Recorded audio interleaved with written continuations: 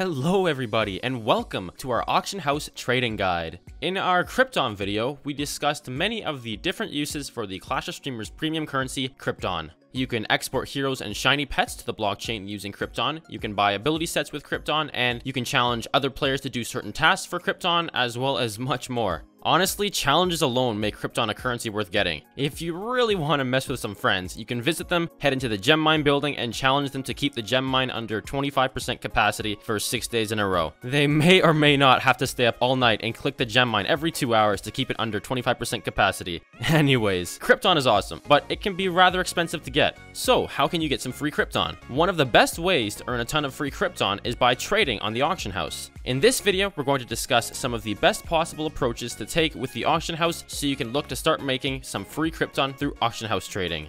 Before we start, it's important that you first have a solid understanding of the auction house. It may look a bit confusing at first, but it really is rather simple to learn and understand. If you don't understand the auction house or how it works just yet, definitely pause the video and go check out our auction house explanation video first. Once you've done that, you're all ready to start learning how to earn some Crypton through auction house trading. In order to make Crypton on the auction house, it's very important to understand why people trade there. So, throughout the rest of the video, we're going to take a look at each asset category, streamer skins, pet skins, and loot cards, and discuss exactly why players would want to purchase these assets. From there, we can determine the best possible strategies to capitalize on this demand to earn some free Crypton. To start, let's take a look at streamer skins. Why would players want to buy streamer skins? One of the main reasons is achievement collection. Every new skin that you collect counts as a skin point and contributes to the skin points achievement. After collecting hundreds of achievements, you can get your skin buff percentage up by absolutely enormous amounts and improve your combat progression like crazy. This is one very significant late game way of improving your team, so you will definitely have players buying hundreds of different skins off of the auction house to help improve their combat progression. On top of that, you need to collect a ton of duplicate faces to fill in each section of the loyalty tree. For example, if I want to complete the Smork section of my loyalty tree to buff all my I fill heroes by the maximum amount possible, I need to collect a total of 350 duplicate I fill faces. One of the ways I can do this is by heading into the auction house to purchase all I fill skins that are for sale. If enough of his skins are for sale, I can quickly and easily complete this section of the loyalty tree and get all my I fill heroes buffed to the maximum power possible. You'll also have people purchasing streamer skins simply because they like the way they look or the actual streamers themselves. Obviously, there is a ton of creativity that can be found by browsing skins. You can find a lot of high quality looking artwork, some really awesome real life faces, as well as a bunch of skins from popular streamers. Overall, just a ton of what the f is that? Okay, alright, well it's certainly unique, I'll give you that, Monkey Man. Anyways, for some of these reasons, you will see a ton of people looking to purchase streamer skins on the auction house. So, how can you take advantage of streamer skins and look to earn some free Crypton selling skins to other players? Well, since we've already established that many players will take an interest in collecting a ton of skins in bulk for the skin points achievement, it's a great idea to try selling as many streamer skins on the auction house as possible. To do so, you want to find as many streamers and content creators as you can who have skins available for free. For example, for following most Twitch streamers in Clash of Streamers, you'll receive their free follow skin. For YouTube content creators in Clash of Streamers, you can subscribe to their channel to receive their subscription skin for free. And for Facebook content creators, you can like their page to receive their like skin for free. Of course, not everybody will have skins enabled for a follow, subscription, or a like, so you can always check on the Gaming for Good skins page for a full list of streamers and content creators who offer skins for free. Once you've collected a bunch of these skins for free, you can try selling them on the auction house using the smart pricing system. It's almost a guarantee that there will always be people going around trying to collect a ton of cheap skins from the auction house cheapest skins queue, since this is a quick and easy way to increase your skin points achievement. I think you'll find that by collecting a ton of skins for free and selling them for extremely cheap prices on the auction house, you can quickly accumulate a decent amount of Crypton. Now, let's take a look at pet skins. Why would players want to collect pet skins? There are actually quite a few reasons for this, more so than streamer skins in fact. To start, there are a lot of achievements for collecting pets. For example, as you collect a ton of pets, you'll be earning the standard pet collection achievement. As you collect unique shiny pets, you'll be earning the shiny pet achievement, and as you collect unique colored pets, you'll be earning the colored pet achievement. Each of these achievements will improve the luck score, making it easier to get even better and more rare pets in the future. So by default, players already have a very good reason to buy pets on the auction house simply due to achievements. There are also various cosmetic reasons that players would want to collect a ton of pets. Pets can be placed on buildings, and many players will probably want to find the coolest looking pets for each building. Not only that, if you collect every pet for a building, you unlock a legendary effect on that building. So there will probably be quite a few people that simply want to pimp out their main menu and make it look as cool as possible with shiny pets, colored pets, and legendary building effects. But wait, there's more. Shiny pets can be used to create colored pets, so you will probably have players looking for shiny pets with the goal of creating colored pets, or maybe even exporting these shiny pets to the blockchain with the goal of renting them out to other players to earn doobie. I could probably think of a lot more reasons if I tried hard enough, but I think you get the point. There are a ton of uses for pets.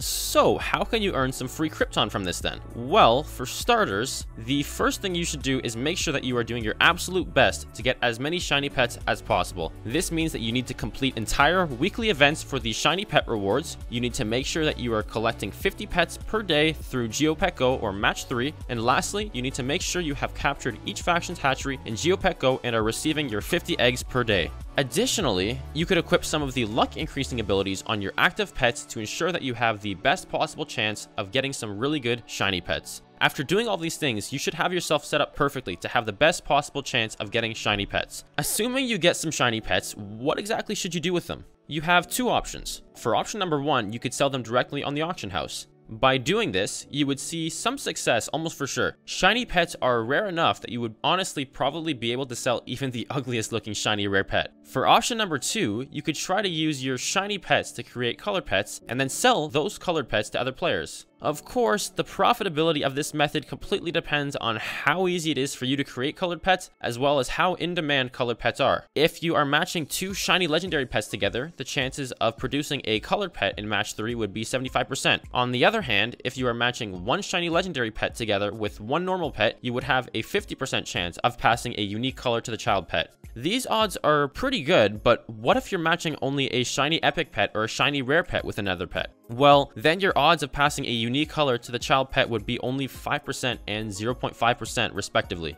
Obviously, those are pretty terrible odds, so in cases like that, you really shouldn't even try to go for a colored pet. You're much better off trying to sell any of your shiny rare and shiny epic pets on the auction house directly. However, if you have any shiny legendary pets, you should try to create as many colored pets as possible and then try selling those first. It's very possible that if you're lucky enough, you could get a colored pet business going and steadily sell colored pets to other players. If you don't have any luck with that, then of course you could simply sell the shiny legendary pet, which would probably sell really easily. While you'll likely have more success selling shiny pets and colored pets on the auction house, you could still sell any random pets that you come across. Because of that first achievement for collecting a ton of pets, as well as the legendary effects on buildings, any random pets will probably sell in the auction house. Therefore, if you are all out of shiny pets and colored pets to sell, you should try throwing your rare pets on the auction house in hopes of some players snatching them up off of the cheapest pet skins queue. Or you can try selling random legendary pets, which are needed to unlock the legendary effects for some buildings. Simply bring up the pet menu for a few buildings, find some legendary pets which are needed to unlock the legendary effect for that building, and try selling them. With a little bit of luck, you'll find yourself earning some Crypton selling pet skins this way. Now that we've talked about pet skins, let's take a look at loot cards. Why would players want to collect loot cards? Well, there's one obvious reason that players might want your loot cards. If they are unclaimed, they can contain a lot of in-game loot, or they might even hold real-world value. By subscribing to Athene Live on Twitch, for example, you get the rare Save the Children loot card, which gives you 1 million gems. This is an example of a loot card that will provide you with some in-game loot. You can also get the Death Train loot card after your first game of Slot Bingo. This is an example of a loot card with real-world value, since the game Death Train costs roughly $10 to purchase on Steam. If you were to sell one of these loot cards on the auction house unclaimed, then the buyer would be able to claim the 1 million gems or get a Steam key for the game Death Train. While these are just two example loot cards, it should give you a clear idea of the potential to earn Crypton selling unclaimed loot cards. People might just want the loot from the loot cards when they purchase them off the auction house. On the other hand, claimed loot cards have quite a bit of value as well. Similarly to streamer skins and pet skins, there are also some achievements for collecting loot cards, specifically claimed loot cards. As you collect more claimed loot cards, you will earn more achievements, granting you some pretty significant combat buffs. Any players that are looking to progress far in the campaign tower, boss tower, and the arena will eventually need to get a bunch of claimed loot cards to improve their teams. So, how can you earn some Crypton off of your loot cards then? Well, for starters, you probably won't get very many loot cards, unfortunately, so you don't really have a ton of possibilities for how to trade them. If you're purely a free-to-play player, then your main loot card will be the Death Train loot card that you get from your first slot bingo game. However, if you do happen to get more loot cards, and if your primary goal is to maximize your Crypton, then you should first try to sell your loot cards as unclaimed loot cards. Since unclaimed loot cards are, well, unclaimed, they will probably be a lot more expensive to take into account the loot players will get for claiming them. Selling them as unclaimed loot cards means more potential Crypton for you. There will probably always be some people that are looking to buy unclaimed loot cards purely for the loot. For example, some players might be earning a ton of Crypton passively, and they might want to exchange that passive Crypton for gems. To do so, they might look to the auction house to buy some unclaimed, rare Save the Children loot cards, so they can get the extra million gems for free. This is a possibility with pretty much every loot card. Well, maybe not the Death Train loot cards, seeing as everybody gets one for free. But most unclaimed loot cards will probably have potential buyers. However, if you ever have some bad luck trying to sell your unclaimed loot cards, simply claim them yourself and then try to sell them claimed. If there aren't any people looking to buy your unclaimed loot cards, there will definitely be some other players looking to maximize their loot card achievements by purchasing as many loot cards as possible. So, if I had to sum this up into 3 different points, you should do the following. 1. Get as many free streamer skins as possible and sell them on the auction house for as cheap as possible. 2. Get as many shiny pets as possible, sell your rare and epic shiny pets on the auction house, and use your shiny legendary pets to create colored pets, and then sell those colored pets. If the colored pets aren't selling well, or aren't selling at all, sell your shiny legendary pets instead. 3. Try selling your loot cards as unclaimed loot cards first to try to earn more Crypton from them. And if that fails, try selling them as claimed loot cards. If you follow these 3 points and use the smart pricing system, it's very likely that, given enough time, you will earn quite a bit of free Crypton. And that's all I've got to talk about for this auction house trading guide. I know that was probably quite a bit of information, but honestly, there is a lot that goes into earning Crypton off of the auction house, and I feel like I barely scratched the surface here. Hopefully you learned something, and if you did, definitely leave a like and subscribe for more. A lot more Clash of Streamers content on the way. Until the next time.